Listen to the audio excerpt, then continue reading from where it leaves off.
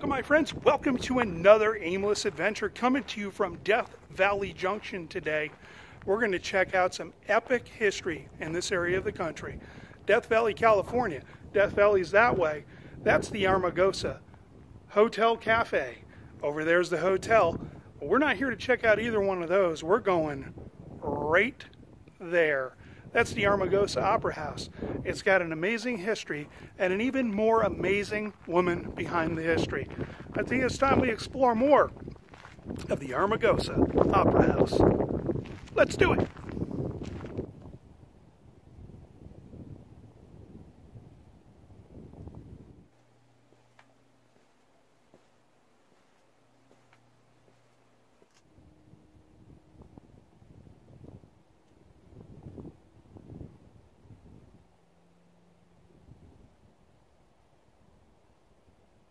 Yes, welcome to Death Valley Junction, home of the world-famous Amargosa Opera House.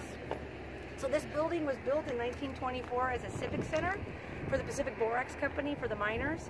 It included the Cork Hill Social Hall, doctor's office, a doctor's apartment, a medical facility. There was a hospital morgue, dormitories, private hotel, billiards hall, barber shop, grocery store, bank, post office, and the offices for Mr. Corkhill. But from 48 to about 67, this town was dying as a junction into Death Valley until Miss Marta Beckett came through. She got a flat tire, which she got fixed across the street at the gas station that was still functional. I laugh at that one. In the 60s. And as her husband was getting the flat tire fixed, she walked around the town, popped her head inside the social hall, saw the opportunity, and actually drove to Las Vegas, left town to go pick up a letter from her mom and some money, and couldn't stop thinking about the social hall. Came back, found the town manager, rented it for $45 a month. So when she came back, there was holes in the ceilings.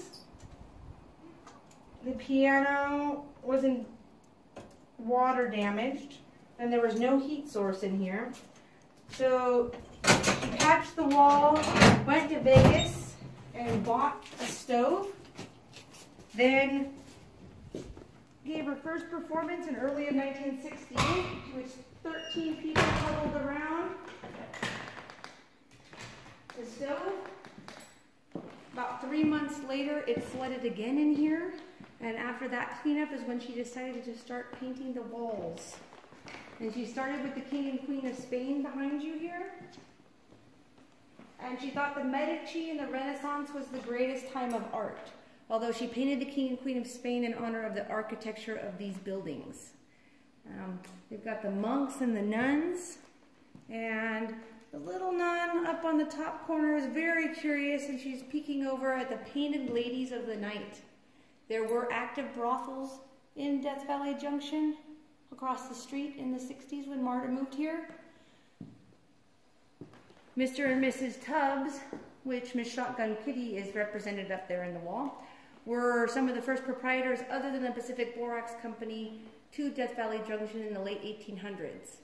Mr. Tubbs got a mining claim 3 miles from the Lila C mine and put in a brothel, a grocery store, and a hotel. He also put in the first school into Death Valley Junction, to which the school board came and said, "This is great." Marta's like, "No, film it this way." Weird stuff happens in this building. Oh, for sure it does. Up here are, in some of the panels, you have the man who's in love with the governess, who watches the children for the king and queen, but he can't go down and talk to her. So he's sending her a love letter on the end of a strand of roses.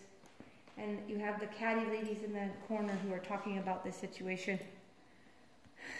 I can't believe what's happening. Anyway, in here, that's what happens.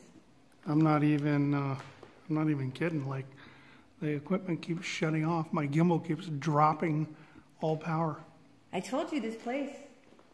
Weird stuff happened. We had a band lose all of the music on all 3 iPads. There it goes again, out of nowhere, and I have full battery. All right. So it took Miss Marta 4 years to paint the walls, 2 years to paint the ceilings.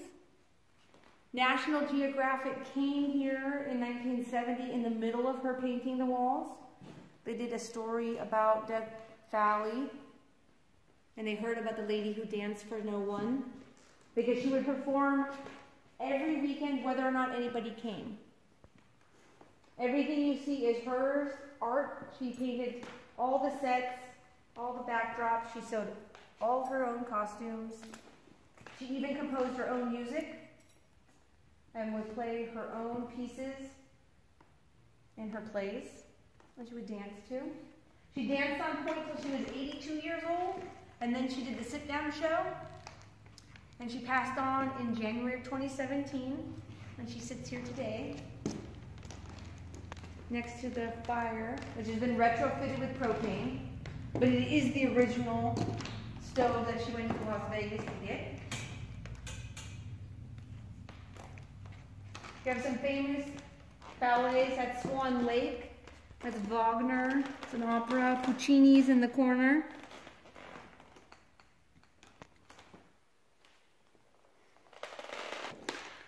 Tell me a little bit about this dress. Well, this is where Marta sat. That is her tool from one of her tutus. And so after she was not performing on point anymore, we had a ballerina that would come and practice the season here and then perform on Fridays and Saturdays. She was like a ballet mistress, and she would train with them. And so that is forever Marta's seat. So behind that gray curtain is a stairwell that is almost ladder perpendicular, because it's 1924. And the stairs themselves is not even a whole foot length in width. And it goes up to a small dressing room that's kind of splits the stage up in the back. Original tin can lighting. Folger cans that are not movable. We still use them as stage lighting. And the sconces on the wall are Folgers cans painted white with chandelier edges clipped on the ends. So her husband, Tom, who ended up leaving her at some point, didn't do anything in this opera house other than build this stage out for her as a birthday gift, because it was a very traditional 1920s stage that ended at the end caps. She gave ballet lessons there in the 70s. But there were very few people who ever danced on the stage other than Marta. And now we have shows on Fridays and Saturday nights with other bands. Some opera from Las Vegas. A theater troupe from Ridgecrest comes and does original plays here. If someone wanted to come out and see a performance, where would they look? You would go to amargosa-opera-house.com, which is our website, or Google Amargosa Opera House. It's the first one that comes up. And you can see our schedules, and our shows run October through May. Yeah. This is Marta in her younger days. She made a lot of money being a fashion model and actually performing in shows. It was that her mother was addicted to the stock market and lost all of her money. Very beautiful. Oh, yeah. And she performed here on this stage up until when? She was 82 years old, which was about early 2000s, I believe. She died at 92, right before her 93rd birthday.